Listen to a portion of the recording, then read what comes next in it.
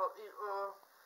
How are y'all doing with your wonderful, beautiful Sunday morning? Anyway, the Lord has had us on a treasure hunt, so to speak, this last day or so, and revealing some hidden things to us.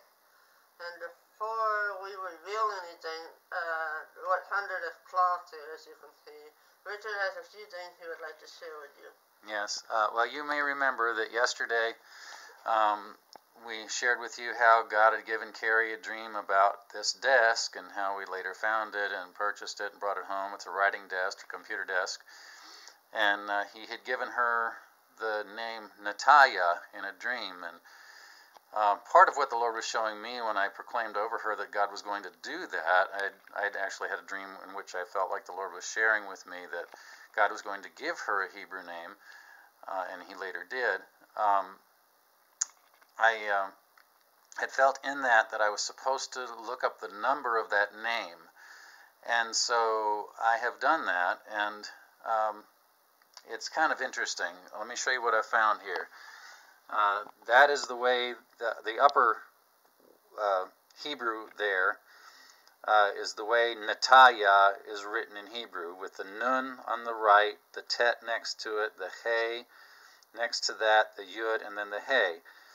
Those numbers, each of the Hebrew letters there represents a number.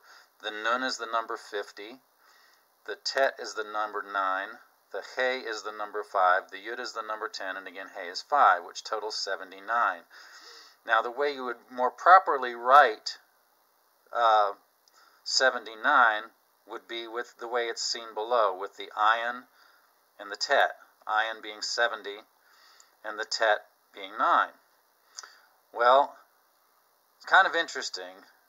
Did some research and found out that ayin tet is the word 8 in Hebrew, and the word 8 in Hebrew means pen.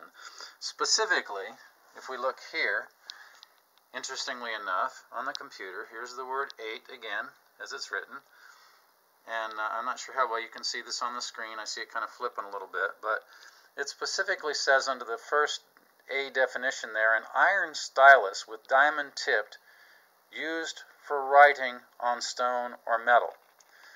Okay, what you don't know at this point is a few days ago, Carrie had gone to visit a friend, and actually they had come to pick her up. They met her in Pigeon Forge and took her down to their home, and this is her friend Teresa Estes, correct? That's who that was, Teresa. And Teresa gave Carrie 6 stones from the river, and that is what's under here. There's 6 stones, and Carrie had already begun, before we saw all this stuff this morning, Carrie had already begun the process of painting and writing on these stones. There's one specific there. What is it that the Lord? It's kind of hard to make out here on the video. This one has a cross on it, and it says the blood will never lose its power. Yeah, the blood of Jesus will never lose its power. So interesting that she's already painting and writing on stones, and that's what this. Again, oops, it disappeared here, but on the computer. But that's what her name, the number of her name, literally means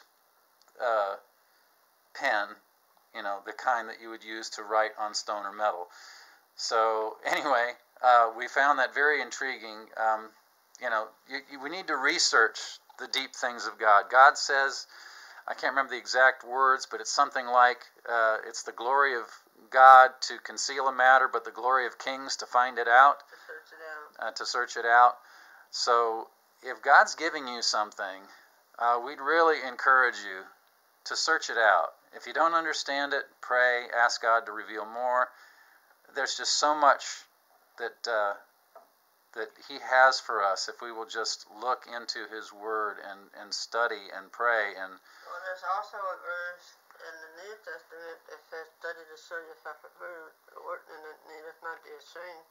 Yeah, rightly dividing the word of truth. So there's wrong ways to divide the word of truth, but there's the right way to divide the word of truth.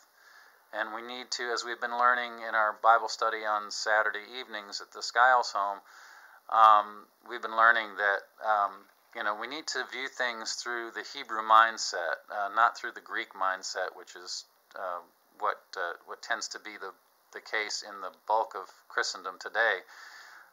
We see things through the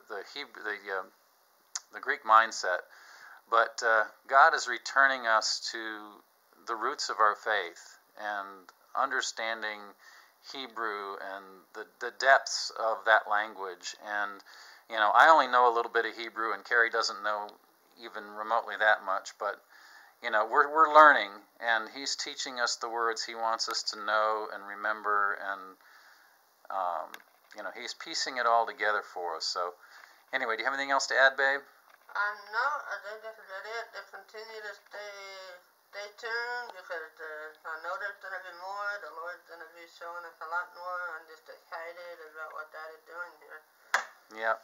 And thanks again, Teresa, for your part in this and giving us those stones. You asked the Lord what to give us, or give Carrie, and He led you to give her these stones, and so there's a purpose in that. God bless you all.